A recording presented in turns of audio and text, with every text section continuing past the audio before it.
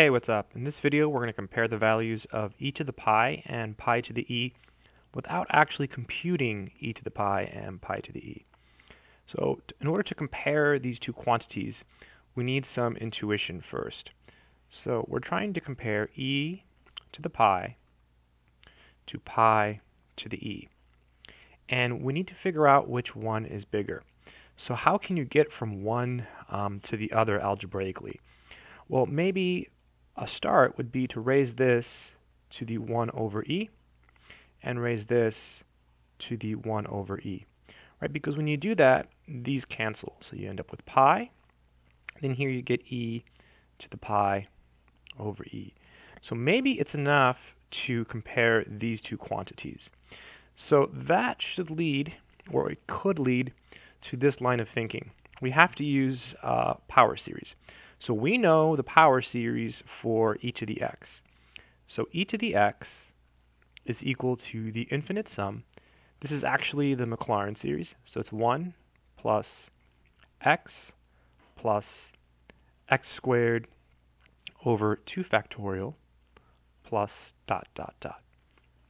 And so we don't need the entire sum, right? But if e to the x is equal to all of this stuff, we can say e to the x is certainly bigger than 1 plus x, right? Because e to the x is the entire sum, so this is certainly bigger than just the first two terms. So e to the x is bigger than 1 plus x. Okay, so now we need to somehow use this to compare e to the pi and pi to the e. And we talked about looking at e to the pi over e. So if we do that, what happens is we get the following. We replace x with pi over e, and this is greater than 1 plus pi over e. However, this does not seem to be the best case scenario because we have a 1 here. So it'd be really nice to get rid of the 1. So what we can do instead is look at e to the pi over e minus 1, right? And so now we replace each copy of x with pi over e minus 1. So this is 1 plus, and our x is pi over e minus 1. And that's where the magic happens, right? The 1's cancel. So this here, you can write this as e to the pi over e times e to the negative 1 greater than pi over e. Right, the 1's cancel, and then when you multiply things with the same base, you add the exponents. I'm going to go ahead and bring this downstairs, and that way the exponent becomes positive. So let me scroll down so we have more room. This will be e to the pi over e